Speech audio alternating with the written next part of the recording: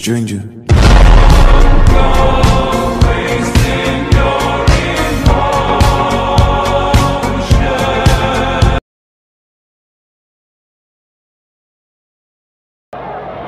At a palace news conference, his top general argued with him. I understand you gave them orders to wait. I told them to wait because... There are massing civilians near our troops, and we cannot keep on withdrawing. They asked us to withdraw yesterday. When I talked to Mr. Enrile, he said you talked to you, we withdraw a little. My order is to disperse We cannot the crowd. withdraw all the time, Mr. President. Without shooting them. No, hold on. You disperse the crowd without shooting them. Ako patay ako nun. At yung isang kasama ko rin, nahuli, pinasok siya sa isang madilim na kwarto, nilagyan ng kuryente yung dalawang suso niya, yung dalawang utong niya, nilagyan din ng kuryente yung ari niya at kinuryente siya. Ginamitan din ako ng Russian roulette. Yung Russian roulette, yung 38 caliber revolver na merong isang bala pinakita sa akin. Tapos pag lock na ganon, itinutok sa sentido ko, tapos kinalabit yun. Habang tinatanong ako, 3 beses yun. Pwede pong pahag. Sige. Grabe po pala yung mga nangyari ng martial law. Iba po yung kwento ng naririnig ko sa schools. Pero wala akong maalala na talagang lessons or bibigay sila ng education about that. Sorry po talaga. Sana po maintindihan niyo ko. Kasi po wala po talaga ako alam sa martial law.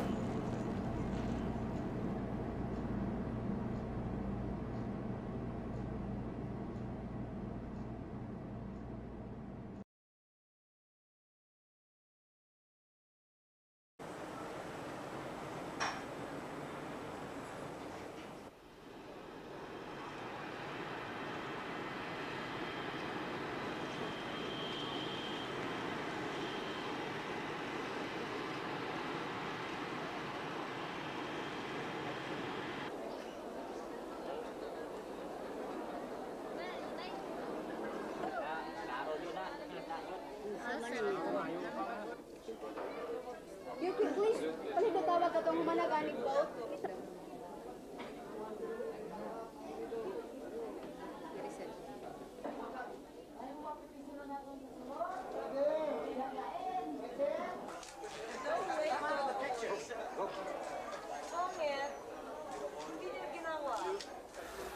I hereby proclaim Ferdinand E. Marcos as the duly elected president.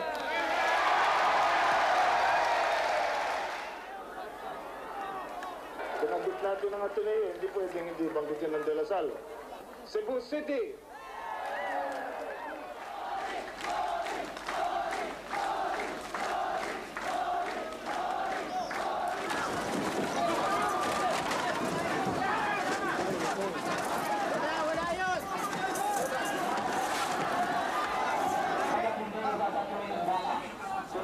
Hindi, doon dapat kayo sa kabila. Kitang...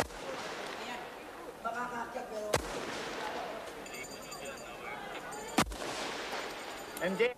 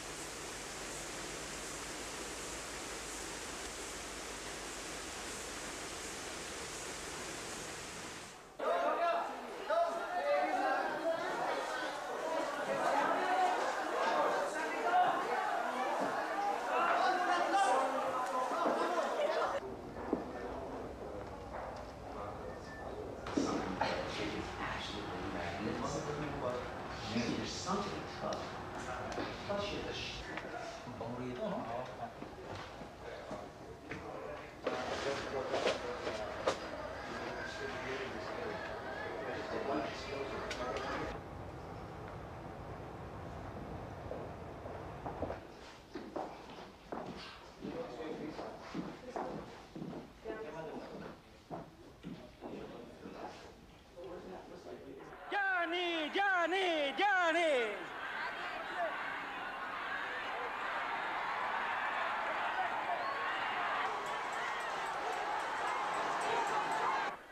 Tayo ay naniniwala na bawat isa sa atin ay may kaluluwa.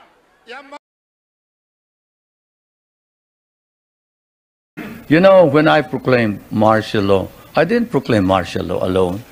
It is made to appear as if I just signed the decree and said, I impose martial law on each and every one of you. No.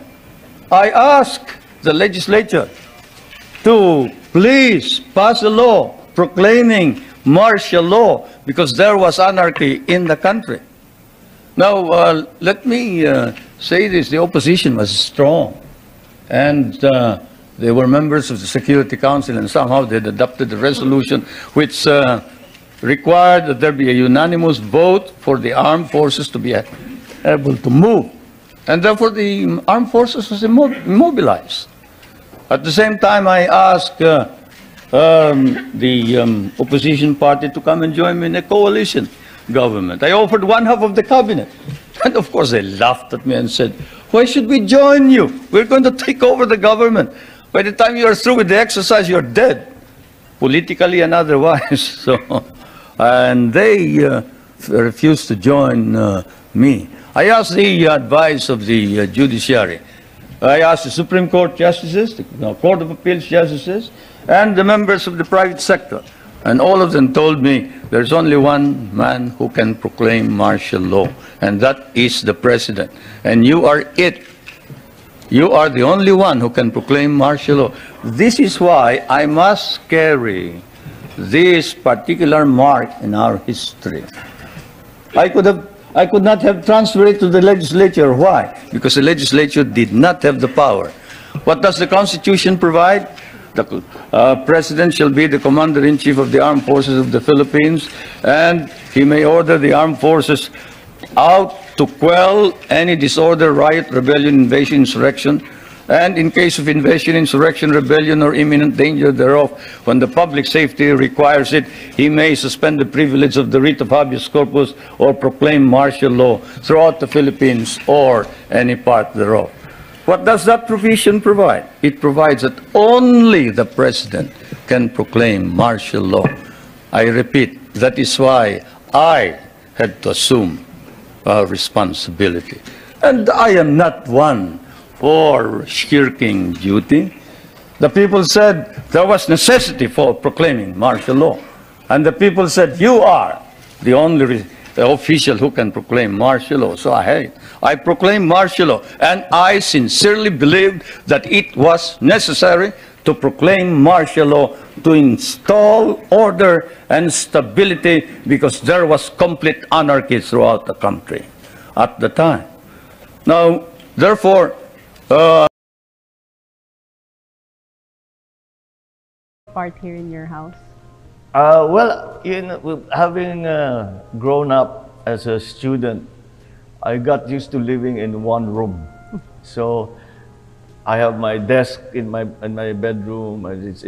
So that I basically spend most of my time when I'm in the house. I was in there for 72 days. In your room? In the room.